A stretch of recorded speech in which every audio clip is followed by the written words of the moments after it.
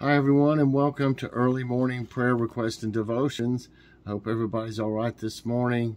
On our prayer request today, Diane Parker is waiting for the results of a test she had. Please pray that everything's okay.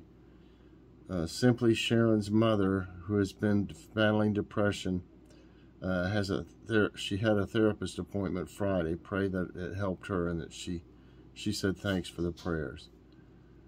Frugal Jay's son Joel can now move his fingers and feet and was able to say, "Hi, Mom." He's been in the hospital 2 months now. Please continue to pray for him to get better and for the family. Gary B's son is home now after his surgery and his wife is doing better. He said thanks for the prayers. Pray for Nancy's husband Rich. His legs and feet are still swollen and his hand got swollen some. He's going Monday for blood work. They're worried about his kidneys or liver. Pray that it isn't serious, so that he's going today. Please pray for Kathy Daly. She has to have an infusion. Triple G's husband Al passed away. Please pray for Gail and the family. Please pray for the injured and families affected in the mass shootings in Buffalo, New York.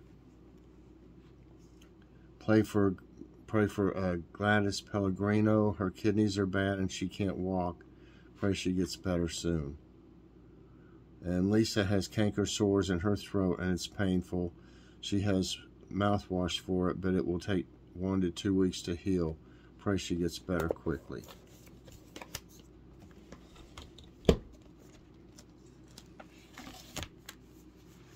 Okay.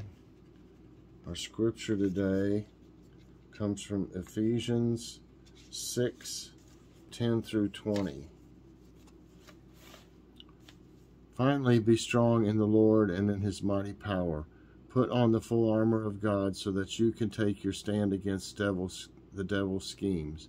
For our struggle is not against flesh and blood, but against the rulers, against the authorities, against the powers of this dark world, and against the spiritual forces of evil in the heavenly realms.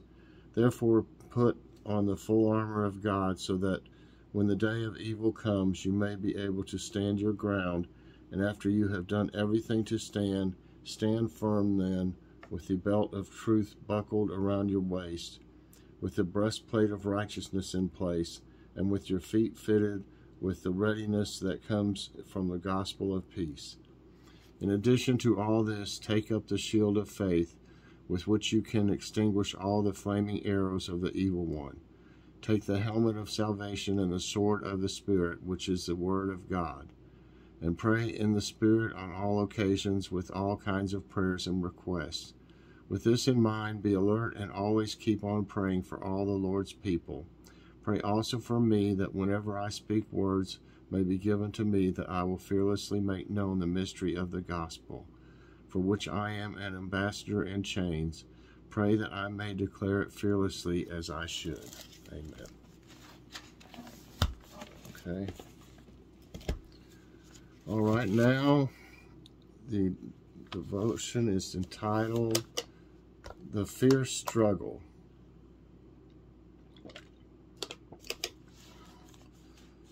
Okay, in 1896, an explorer named Carl Ackley found himself in a remote section of Ethiopia, chased by an 80-pound leopard. He remembered the leopard pouncing, trying to sink her teeth in my throat. She missed, snagging his right arm with her vicious jaws. The two rolled in the sand, a long, fierce struggle. Ackley weakened, and it became a question of who would give up first. Summoning his last bit of strength, Ackley was able to suffocate the big cat with his bare hands.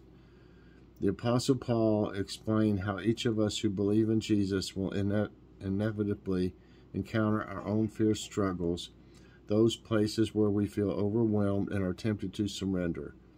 Instead, we must take our stand against the devil's schemes and stand firm, rather than cower in fear or crumble as we recognize our weakness and vulnerability.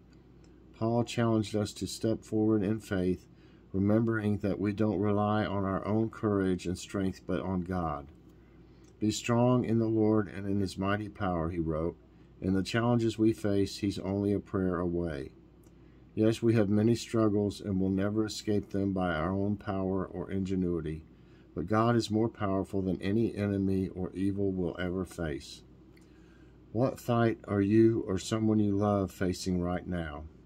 How is God inviting you to stand firm in His strength and fight? God, the fight is real, the evil is real. I don't know what to do, but I'm trusting you and your mighty power to be with me. And Lord, I want to pray today for everyone on our prayer list. Please help all of them with their different needs, and please help the war in Ukraine to end. In Lord's name I pray, amen. I hope you all enjoyed this early morning prayer request and devotions. If you did, I hope you'll press that like button. Also subscribe if you haven't already, and hit that so you get all my videos as soon as they come out. All right, everybody, I hope you have a great morning, and I'm looking forward to seeing you at morning coffee break. Bye, everyone, and God bless.